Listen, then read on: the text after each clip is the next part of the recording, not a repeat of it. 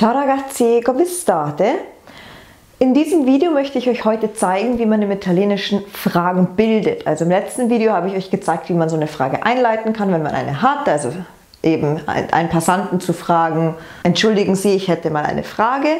Und jetzt möchte ich euch zeigen, wie man im Italienischen wirklich die eigentliche Frage dann auch stellen kann. Also wie man Fragen im Italienischen bildet.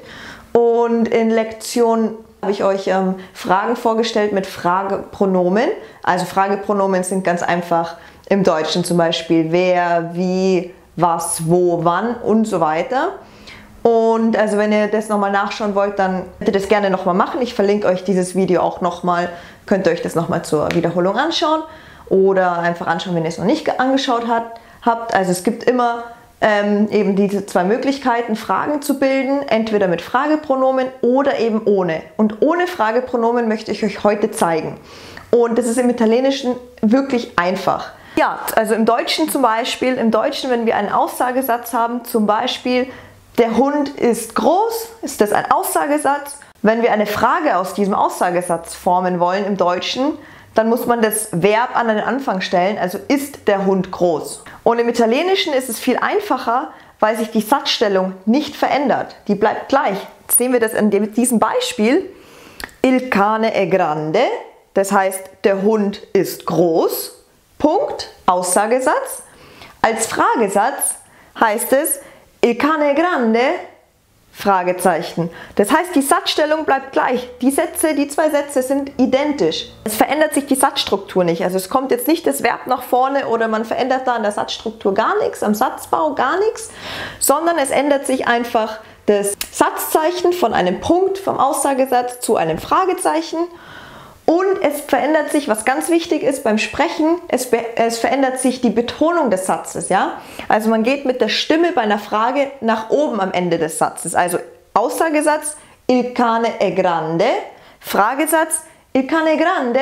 Es ist eben ganz wichtig, da mit der Stimme nach oben zu gehen, ansonsten weiß man eben nicht, ist das jetzt eine Aussage oder ein Fragesatz. Also mir passiert das wirklich nach wie vor immer noch, dass ich eine Frage stelle, und es anscheinend dann nicht gut genug betont habe am Ende des Satzes oder bin eben einfach nicht genug mit der Stimme nach oben gegangen. Und dann habe ich als Antwort immer bekommen, ja wirklich, wirklich? So, ich so, nee, das war jetzt eine Frage, es war gar keine Aussage. Ach so, ja. Also es ist ganz wichtig, da mit der Stimme nach oben zu gehen. Dann beim Chatten oder SMS oder WhatsApp schreiben oder wie auch immer, ist es auch wichtig, dass ihr auch wirklich dann das Fragezeichen setzt und nicht aus schnell oder Faulheit oder irgendwas die Satzzeichen weglässt, weil ansonsten erkennt man den Unterschied nicht. Also Italiener machen das selber, die lassen öfters mal einfach die Satzzeichen beim schnell WhatsAppen oder irgendwas weg.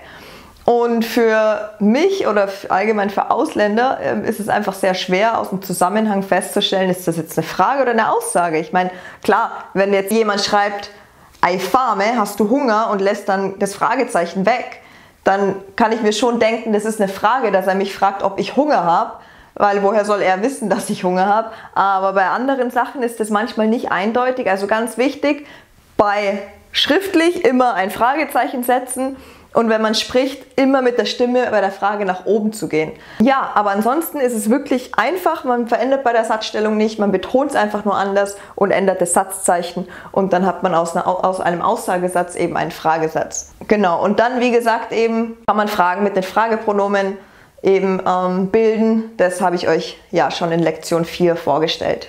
Ok, ci vediamo alla prossima, ciao ragazzi!